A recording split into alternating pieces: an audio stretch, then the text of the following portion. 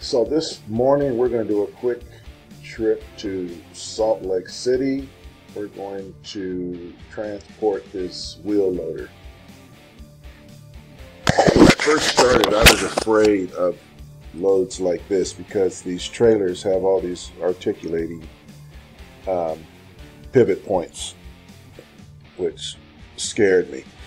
But now I'm comfortable, and you just have to make sure you don't have to back up. If you have to back up, it's over.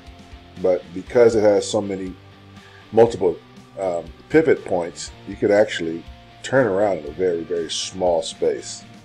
So let's begin this delivery.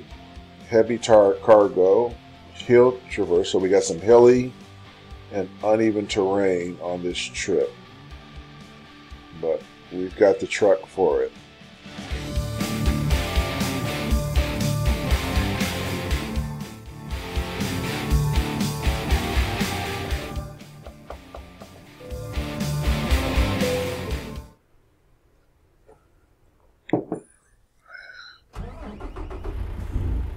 All right, what time is it? Oh, we got to drive at nighttime.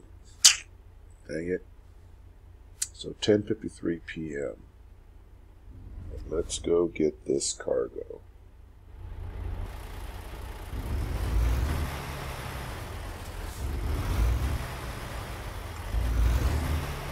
You would think if you drive at night there'd be less traffic, but the game does not always take that into consideration. When they want to file you up by getting you surrounded by traffic to try to make you crash, or to slow down your momentum by all of a sudden showing up when you know you need to change lanes, they'll do that in the middle of the night too. All right, so we have to go inside. Need lights on. Whoa, see that? Whoa, almost hit that car there too. All right, Steve, we need to focus. See, look at all these cars coming when they know I got to turn right. It's 11 o'clock at night and they got all this traffic.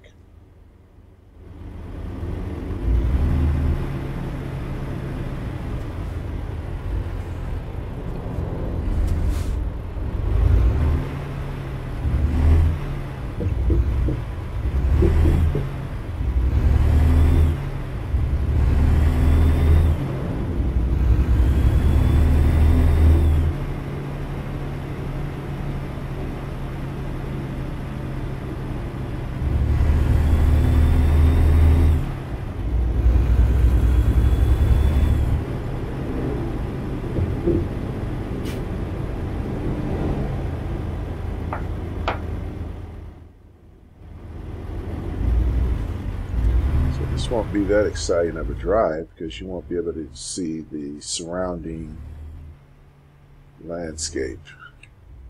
So we'll be driving inside the truck. Okay. Alright, so where are we? So it's around the corner up there.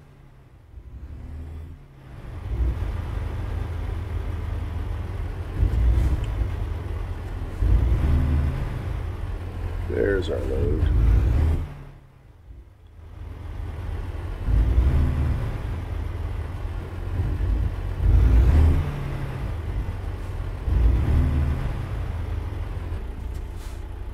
Okay, let's see how we're going to back up here. Let's see how we do here.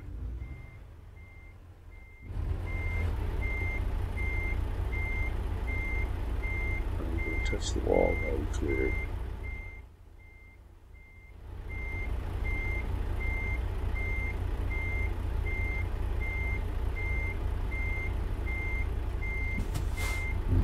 Straighten out here.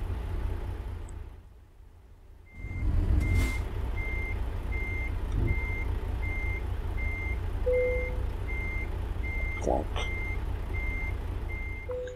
Trailer up.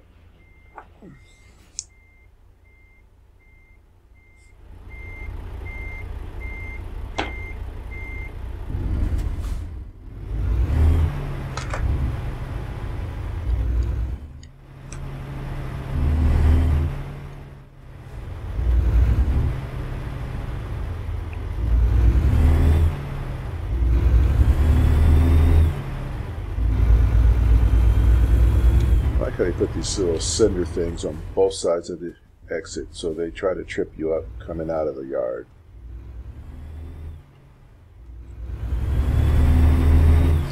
Okay, so we've got, oh, we only got 264 miles. Good. That shouldn't take that long.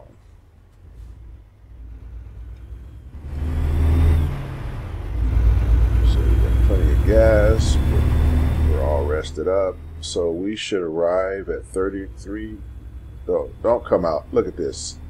Do not come out on me. So we're set to arrive at 3:38 a.m.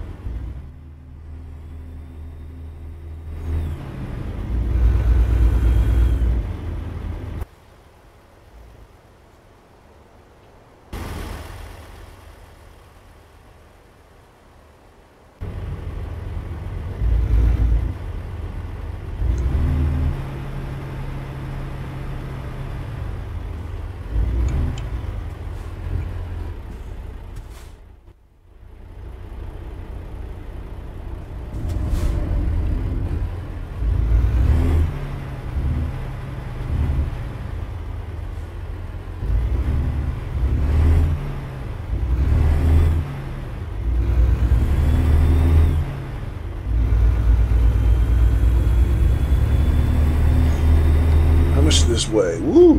Heavy load, 77,000 pounds. 78, basically 78,000 pounds.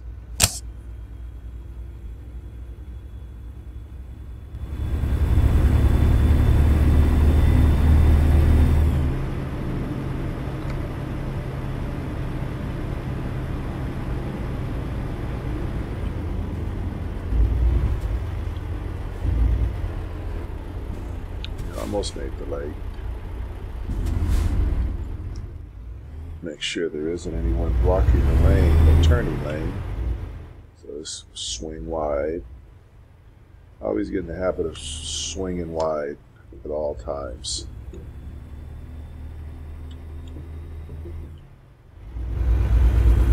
Watch the red light catch me. I got it floored. See? I do that on purpose.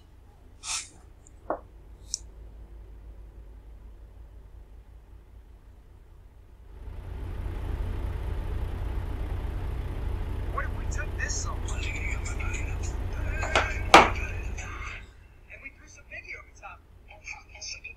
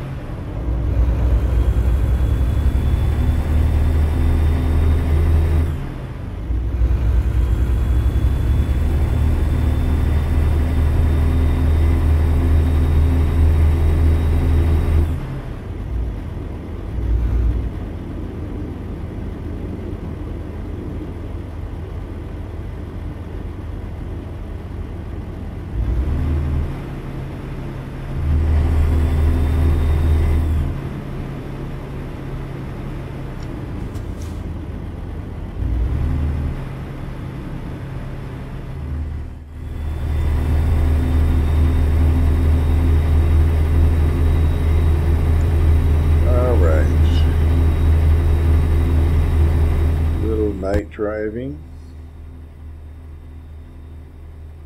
It's a heavy load. Any cars coming? We're clear. Now let's get this puppy up to speed. You know what I forgot? I forgot to check the map.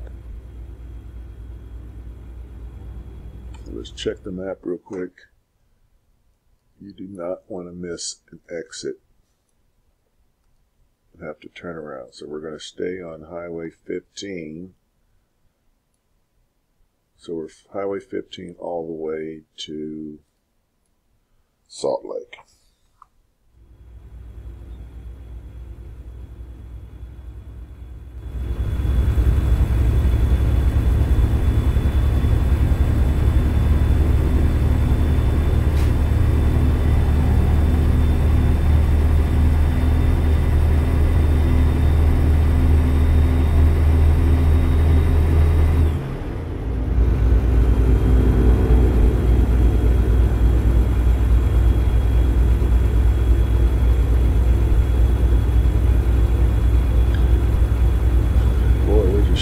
Chugga. So let's talk about our garage. I think I'm now up to 10, 11 if you count my own personal garage. So 10, which means that we have 50 drivers now. So I know I've got close to 50 drivers, 50 trucks. And then I'm trying to figure out how to optimize the use of the trailers. So since I'm training or developing all my drivers, I need to get over here. And that car is right there. So I faked them like I was coming over to get him out the way. Then I can get over. Anyway, so I'm training my drivers to do long haul. But when I'm training, I have to determine which am I going to prioritize, high value cargo or distance. So since starting out, you can get points to build up your skill quickly at the beginning. So I've chosen to focus on long distance first, because as you get more and more points, you can go longer in a day without having to rest. So if you can build up your distance, then you can then go up for the high value. Okay, let's see. What they like to do too is that's right, we don't have any on-ramp, off-ramp, so we're fine. So this is just going to be go down into one lane. There you go. Construction. What I really hate though is when you drive all the way and you get to the final exit, or you have to take a turn onto the highway to get to your destination, and they'll have a wreck or construction to divert you, so that if you were cutting it too close on your delivery, then forcing you to take a detour will end up making you be late. So I hate it when you get all the way to the end of your trip and then all of a sudden they have a construction site that's going to divert you. And when they divert you, you're going to have to go away before you can turn around. So you see to the left there, those wires that divide the highway. So what I do is I look for a hole in those wires, and then I just turn around through those wires. I haven't seen one come up yet.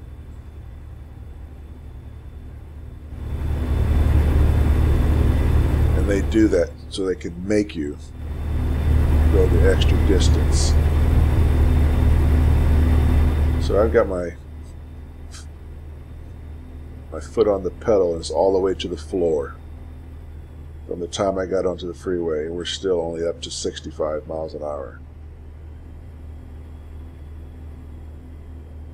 Oh, okay, let me put it on cruise control. I just realized something. So there's two different types of delivery. There's delivery where you're using your truck and trailer, where there's not a limit on the top end speed. And then there's another type of contract that limits the top speed to 65. and that is this contract here. So the fastest we can go is 65 miles an hour. So that's why I've had my foot on the pedal and it hasn't changed. Okay, what does that sign say? Burger King sign. There's a McDonald's. Let's get an external view.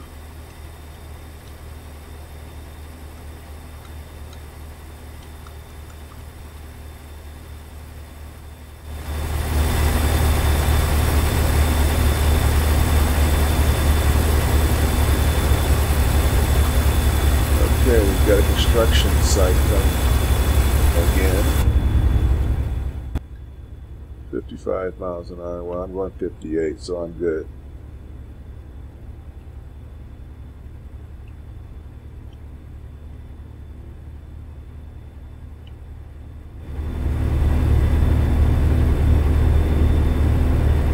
See, now that railing is gone, so if I needed to, I could turn around in that meridian there. Probably not at nighttime because I can't really see the terrain, so I don't know if there's a dip or a hole there.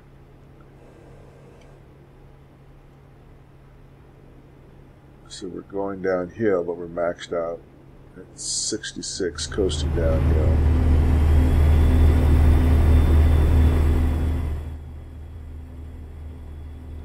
So I'm waiting for them to add additional states so that I can expand my trucking empire. I guess I can keep opening up shops, but when I look at the map, it would not make logistical sense to have garages so close together unless the garages specialize.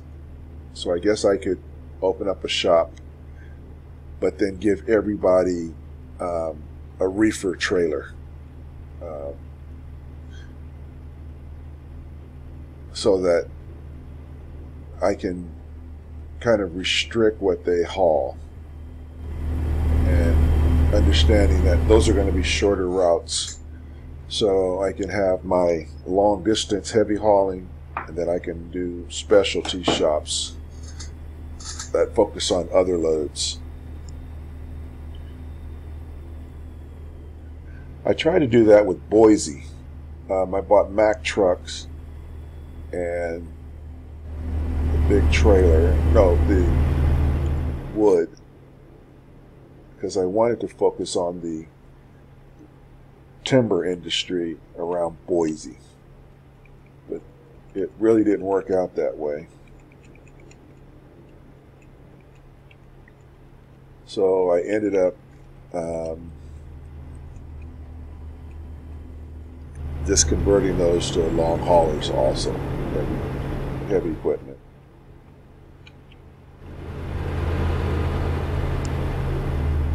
So now cash flow wise, I think I'm making about $300,000 a day of positive cash flow. So the last week, I bought a new garage and upgraded that to 5 bays, and then I bought 5 new trucks and hired 5 new drivers, and I did that in Casper, Wyoming, and then I relocated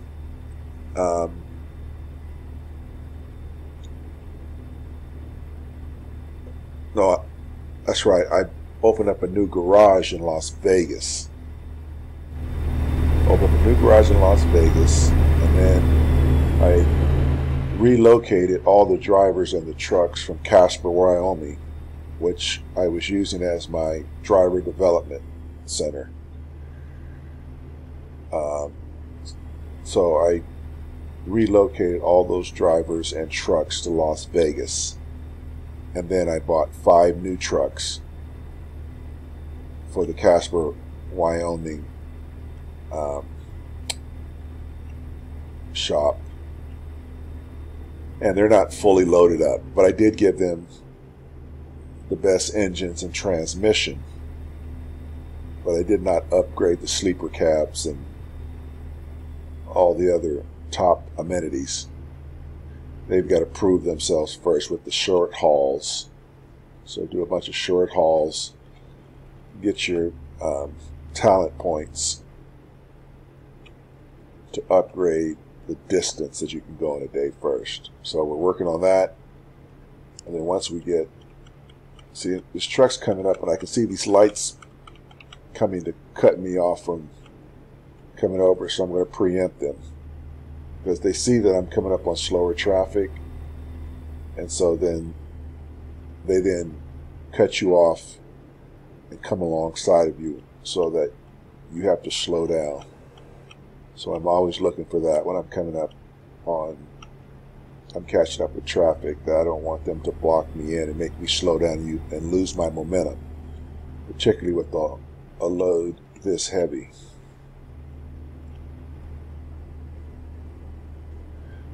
Alright, we're 80 miles out, about 80 miles out from our final destination in Salt Lake.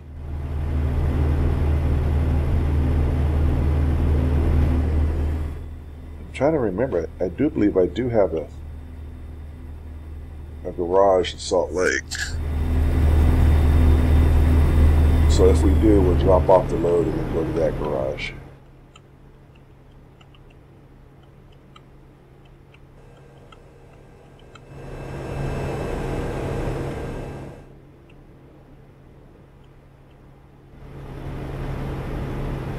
Yeah, it's a little boring driving at night because, like I said, you can't see the scenery.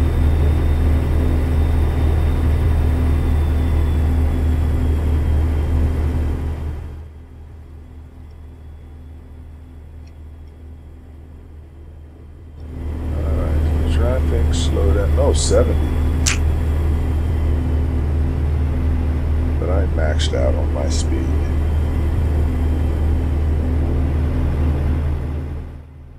But we're getting close because now we're starting to get into the city here.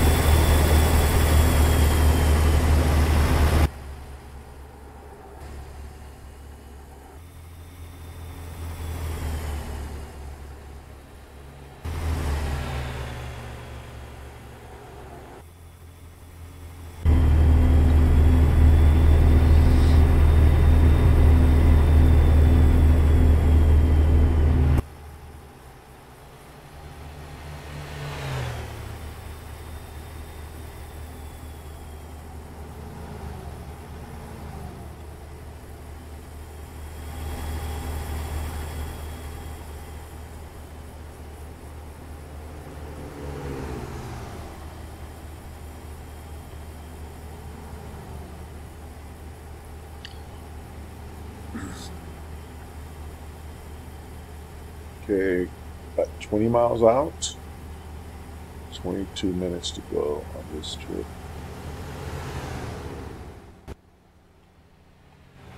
So, coming up to Salt Lake City.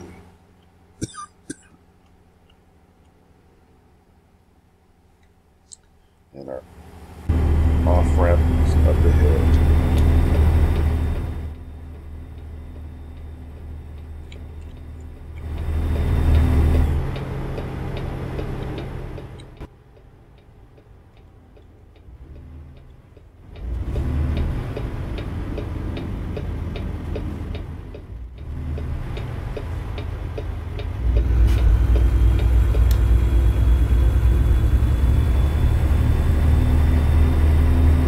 Our destination ahead there.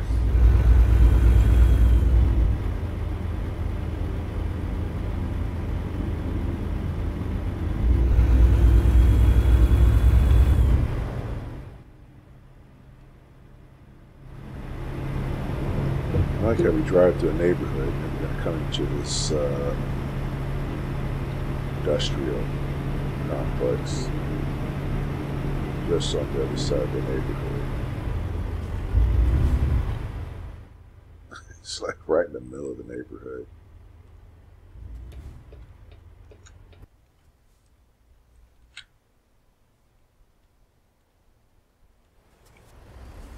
All right, we're going to make this corner here.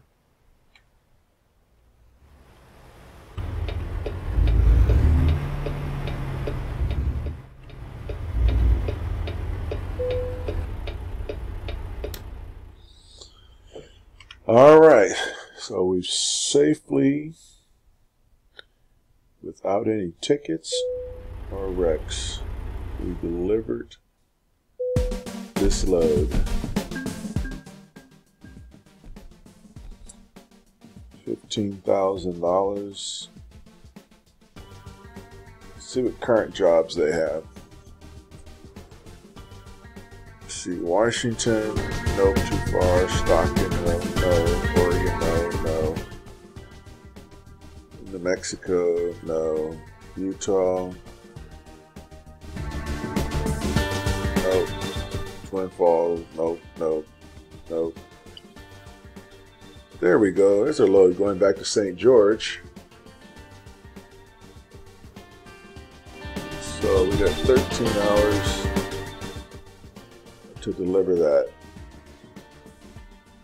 So let's go ahead and book this.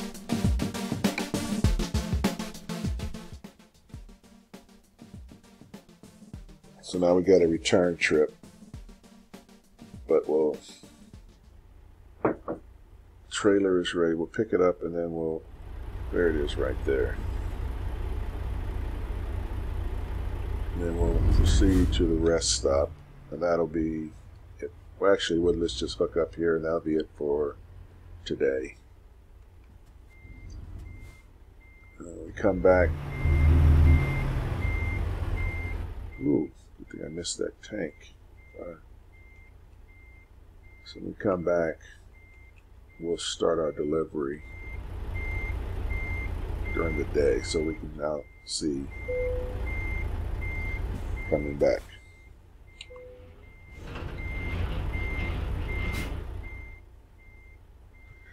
So, okay, that's it for today. We'll see you next time.